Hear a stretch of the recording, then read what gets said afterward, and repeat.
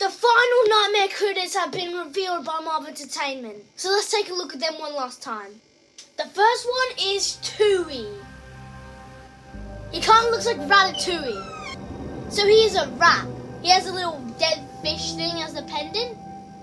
And he looks very cool. Tui, it's pronounced Tui, is a self-proclaimed trash rodent. When he's not busy eating and collecting garbage, he's a lively conversationalist.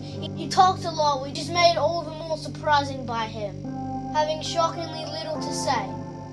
If you ever need someone to provide insightful commentary or from a random piece of junk, Tui is your guy. And his scent is Etrichia. I don't know if I'm saying that right. Yeah, Tui's very cool. Alright, now the final one is Maggie Mako, a shark character. I think that's a shark tooth as the pendant. So yeah, it's really cool. Maggie is always thinking about her belly. She's happiest with food in her mouth.